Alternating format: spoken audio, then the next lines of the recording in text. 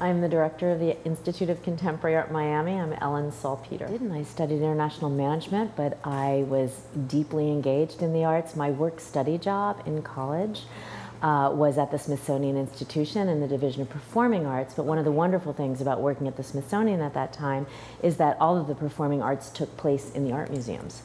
So we got to go to the art museums and set up a Sarah Vaughan concert in the Museum of Natural History and go to the East Wing, which was relatively new, the contemporary wing of the National Gallery, and work among the minimalist sculptors. And one of the things that I loved so much was in working as a sound engineer, an assistant sound engineer, when I worked for the Smithsonian, was that there was a collaboration between Philip Glass, the composer, and Saul LeWitt, the visual artist who recently passed away, and Lucinda Childs, the choreographer. It was called Dance.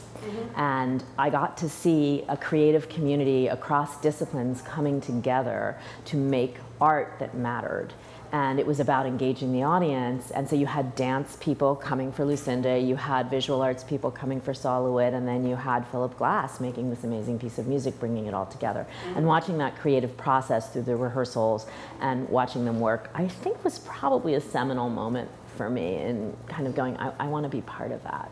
I began with Art Basel of last year, so crazy Art Week. But I've been coming to Miami for years, and I have family in Miami and had spent time here both during the Art Basel, over the last decade plus, but also before that.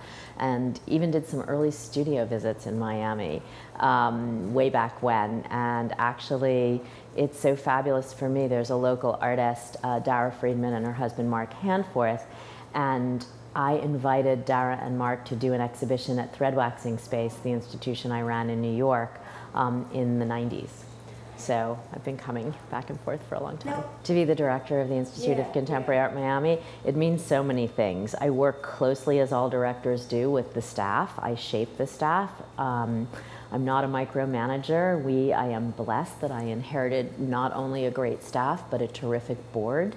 So I work closely with the trustees on charting the course for the organization, making sure we do not have mission creep, that we stay on mission, that our staff, as lean as it is, implements the extraordinary array of programming that we have here in our temporary home as well as in our new permanent home when we open. It involves everything from working with curatorial on the content, working with our education team on making sure we engage the communities that we serve through our public programs and education programs and outreach programs, making sure that that content is distributed online as well as on site. It ensures raising money to make sure that we're sustainable and viable.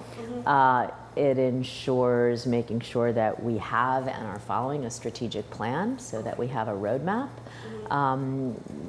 So many things. I think the wonderful thing about being the director of an art museum is every day is different. So we are planning on opening our new permanent home in the Design District just a few blocks from here in late 2017. We will open for the Miami community before we open for Art Week.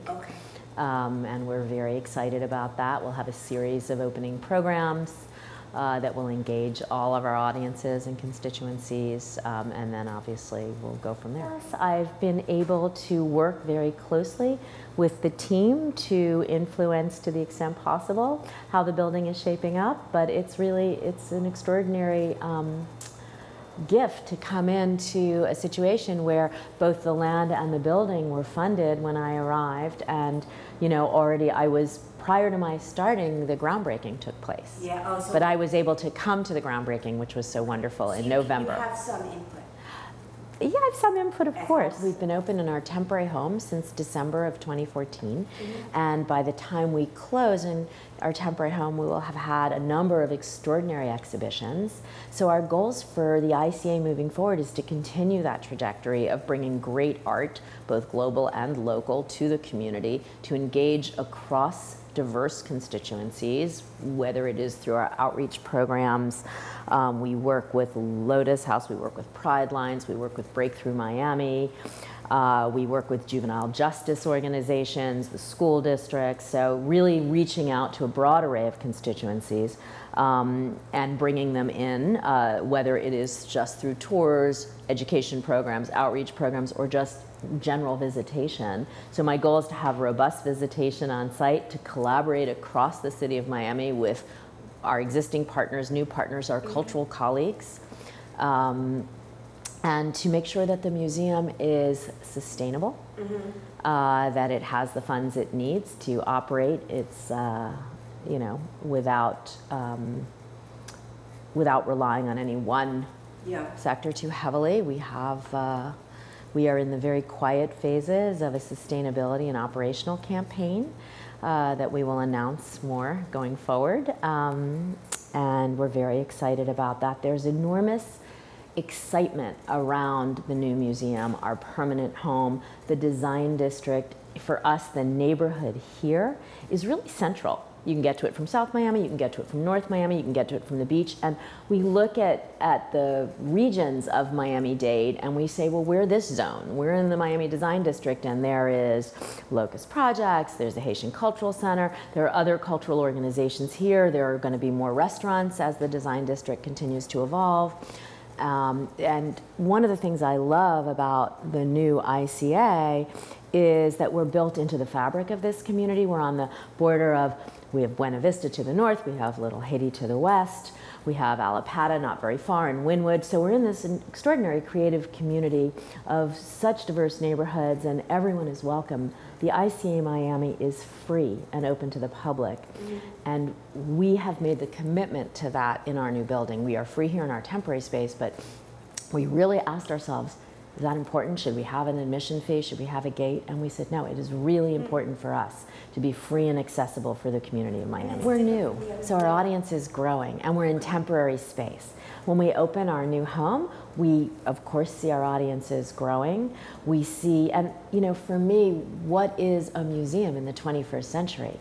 You know, in other cities, we like to say that the museum is the third space. So you have home and you have work, and then you have this third gathering space. And for museums, it's a place of education, it's a place of contemplation, it's a place of social activity. You know, why do people go to museums?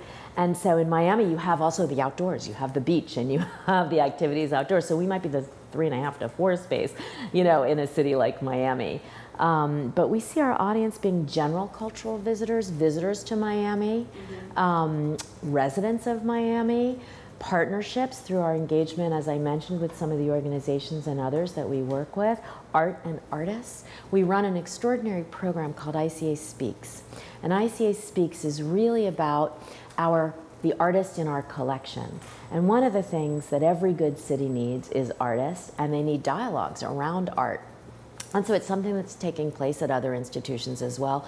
But we have this series where we invite an artist whose work is in our collection. So we had Richard Tuttle here, he's a very well-known artist.